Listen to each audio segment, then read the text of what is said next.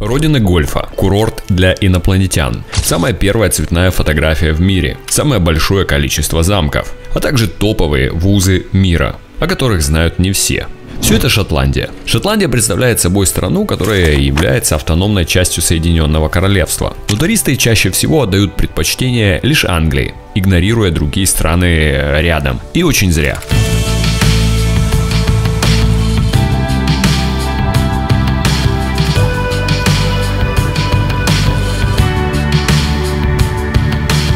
До Эдинбурга можно добраться из Лондона на скоростном поезде всего за 4 часа. Так что, отправляясь в Англию, можно запланировать путешествие в Шотландию. Много времени это не займет, и впечатления останутся. Поверьте, вы точно знаете, что Шотландия занимает северную часть острова Великобритания. И вы точно не знаете, что она имеет около 790 малых островов, большая часть из которых необитаемы. Название страны произошло от латинского «скотти», что обозначает гэлов или гаэлов, субэтническую группу шотландцев. Современное название Скотланд появилось в позднем средневековье. Тогда же и жители страны начали называться скотс. Гольф — один из наиболее популярных видов спорта в Европе. Зародился именно здесь, в Шотландии. Уверен, что этого вы тоже не знали. И когда подъезжаешь к Эдинбургу, то сразу со всех сторон видны гольф-поля. Я ехал в Эдинбург из Ньюкасла.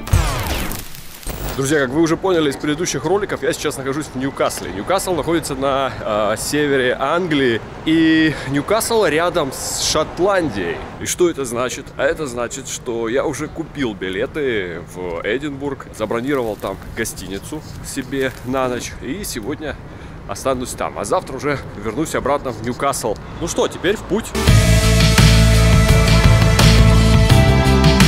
Я вам определенно советую добираться до туда на поезде. Из окна открываются потрясающие виды.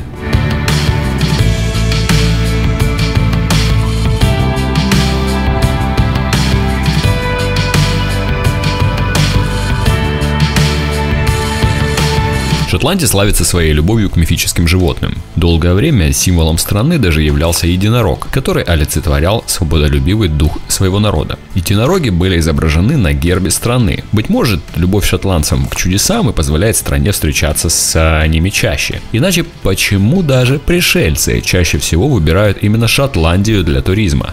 В стране есть деревня Боннибридж, которую местные так и называют курорт для инопланетян, а также портал в другую вселенную. Здесь каждый второй житель утверждает, что видел НЛО. А в самой деревне однажды даже проходил съезд общества расследования необъяснимых явлений, где собрались охотники на пришельцев со всего света – Ghostbusters. Чаще всего НЛО видят у шотландского залива Луз. В интернете можно найти множество снимков очевидцев.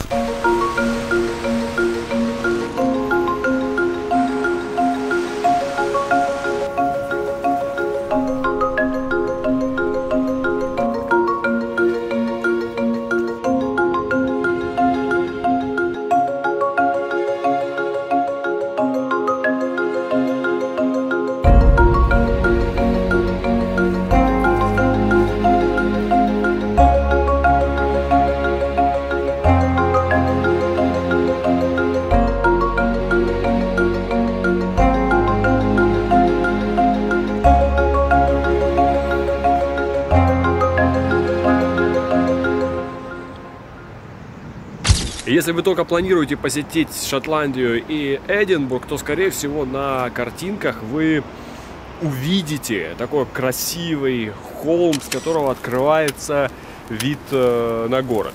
Но не обольщайтесь. Вот, собственно говоря, этот красивый холм, и вот вид на город. Вот этот холм — это главное место, вообще, конечно, в лучшую погоду, в солнечную, ясную. Это главное место, куда вы должны идти. Главное и первое, потому что с этого холма открывается, вот как у меня сейчас, вид на весь город, и вы можете прям пальцем указать, куда вам идти дальше. Ну и плюс здесь находится обсерватория, здесь тоже есть что посмотреть. Если вы приехали на вокзал, сюда идти 5 минут.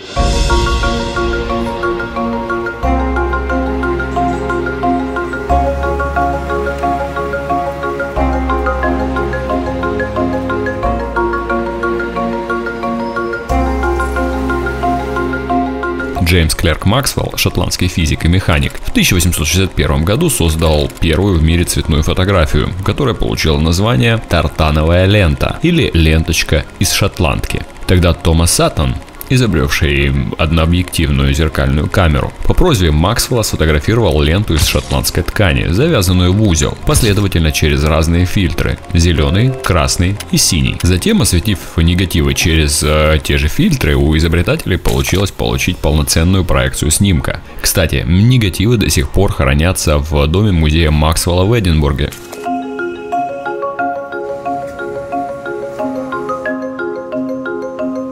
С холма спускаемся обратно в город и сразу же идем в самый центр, в самую сердцевину Эдинбурга.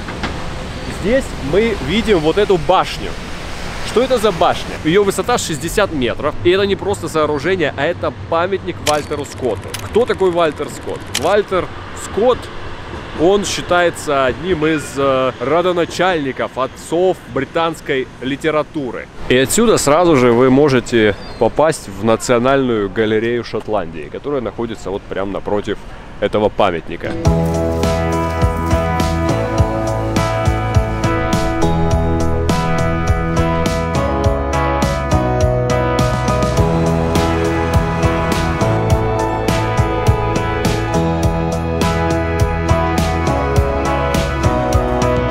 Шотландия – страна, на территории которой находится наибольшее количество замков. Если быть точным, то их там около 3000. История страны насчитывает немало военных конфликтов, а потому вплоть до 15 века города по всей стране укреплялись и строились замки. Наиболее известный и популярный замок – Эдинбургский. Он находится в центре Эдинбурга, прямо на вершине потухшего вулкана. Когда-то давно под его стенами было также расположено озеро, которое выполняло роль защиты одной из стен. Позже оно было высушено, а на его месте расстелился новый Эдинбургский район. Здесь же воздвигнута капелла Святой Маргариты, и ежегодно проходят королевские парады военных оркестров. Вы удивитесь, но в Шотландии есть и большое количество отличных пляжей, где можно провести время и отдохнуть. Например, пляж Камус-Дарах, расположенный на западном побережье страны, славится своими серебряными песками и кристально чистой водой бирюзового цвета. Здесь проходили съемки фильма «Местный герой».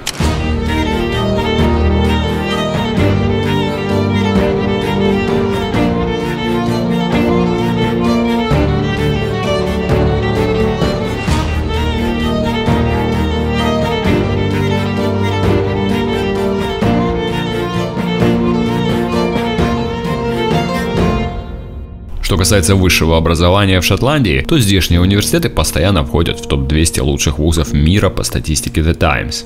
Но Эдинбургский университет является одним из самых престижных в Великобритании и мире. А вот это у меня за спиной, это медицинская школа, одно из старейших зданий университета. И здесь же находится центральная площадь университета. Вообще, конечно, у университета огромное количество зданий. Сейчас в университете учатся около 35 тысяч студентов. Но, ребята, попасть сюда, естественно, нереально сложно. Ну, будем говорить откровенно, на грани фантастики. Он постоянно входит в топ-30 вузов мира по направлениям искусства, права и психологии, а также по гуманитарным наукам. Это место, вдохновившее на творение философа Дэвида Юма и отца Шерлока Холмса, писателя Артура Конан Дойла. А также именно здесь овечка Долли стала первой среди клонированных животных. Университет занимает 20-ю строчку в мире по данным QS World University Ranking за 2020 год. Некоторые здания университета являются частью старого города, представляя историческую ценность, а потому они попали в список всемирного наследия ЮНЕСКО. Университет также является частью элитной группы взаимодействия исследовательских вузов Великобритании Рассел. Студенты университета также могут обучаться сразу по 2 специальностям. Здесь предусматривается программа двойных степеней. Но это видео все-таки не об учебе, а о путешествиях. Поэтому всем заинтересованным в образовании за рубежом я поставлю ссылочку на Эдинбургский университет в описании к данному ролику.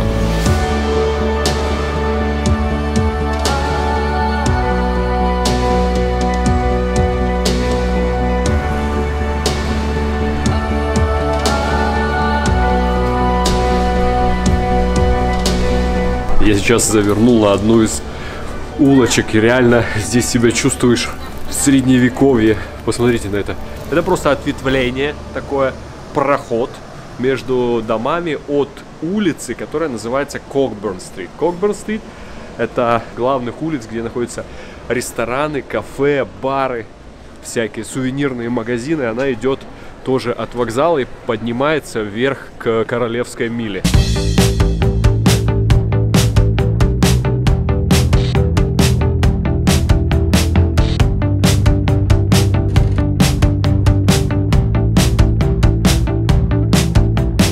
Теперь поговорим подробнее о шотландской столице – Эдинбурге. Город это небольшой, он меньше столицы России почти в 25 раз, а население города составляет примерно 500 тысяч человек. Здесь почти отсутствуют промышленные предприятия, благодаря чему в столице Шотландии довольно чистый воздух. Здесь есть свой местный хатику. На кладбище, расположенном в центре Эдинбурга, есть памятник собаке. Она была верна своему хозяину даже после его смерти и в течение 14 лет охраняла его могилу. Эдинбург был первым городом, который получил от ЮНЕСКО статус города литературы. Именно здесь Джоан Роулинг написала легендарную книгу о Гарри Поттере, а железнодорожный вокзал назван в честь книги Скотта Уэверли. Эдинбург славится также своими люксовыми отелями, в которых грех не остановиться тем, у кого есть такая возможность. Самые дорогие отели города расположены в районе Старого города. Особое внимание уделяется отелю The Scotsman. Ночь здесь обойдется в 348 евро. Минимум. При этом номера здесь почти всегда разобраны, поэтому бронировать нужно заранее. Отель, который предпочитали в свое время такие личности, как Шон Коннери или Нельсон Мандела, находится на Принцесс-стрит и называется он Валдорф Астория Эдинбург. Здесь цены за ночь стартуют от 575 евро. Только не говорите, что этот выпуск я сделал только для олигархов. Конечно, здесь есть и места с абсолютно приемлемыми ценами. Но мы люди попроще, и я остаюсь в гостишке, ну, как бы стандартная цена, качество. За вот этот номер, вот эту гостиницу я отдал чуть больше 4000 рублей с завтраками. Привет, Серпухов. Я когда участвовал в Гранд-фонде на велозаезде, вот как раз оставался в городе Серпухове, там я отдал за гостиницу больше. Серпухов, привет тебе из Эдинбурга. Очень прикольный номер, аккуратный, удобный, на мой взгляд. И много всяких фишечек. Да, он небольшой, устраивать вечеринки у вас не получится, но здесь есть все необходимое. Здесь есть, вот смотрите, большой плазменный телевизор, и удобно можно повесить всякие вещи и спрятать сюда же чемодан, если вы хотите. Огромное количество всякого рода зарядок. Вид вот такой. Окошко получается небольшое, но в пол. Новые технологии. Да, я всегда люблю новые технологии. Хотя, может, они новые для меня. Для вас уже нет. Пожалуйста. Значит, несколько видов светов. Раз это в ванне только. Видите, сразу же такой приглушенный здесь стал. Это такой средненький. Это лампочка самая низкая. Это там в коридоре горит. Кондюк. Включаешь. Включаешь, выключаешь, стрелочками вверх-вниз. Управляешь. Короче, очень все. Дайте свет. Оп. Очень все прикольно, не отходя от кассы. И привет вам, я только что проснулся. Но сидя в шотландских забегаловках, можно из окон понаблюдать за местными жителями и проникнуться культурой города еще больше. Блюдо must eat в Шотландии – хаггис. И нет, это не название подгузников. Это национальное блюдо страны, приготовленное из потрохов барана.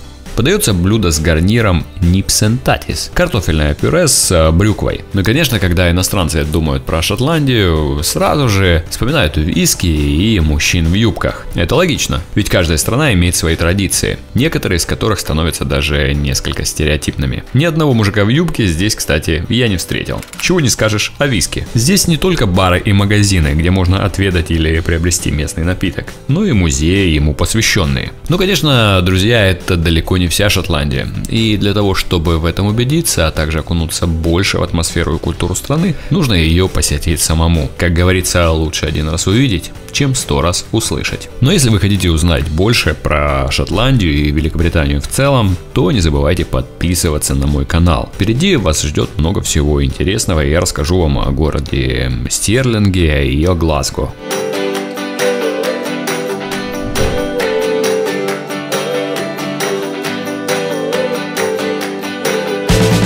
У меня вторая попытка, я забрался опять на Кантон-Хилл. И сейчас уже можно посмотреть на Эдинбург сверху, с высоты птичьего полета.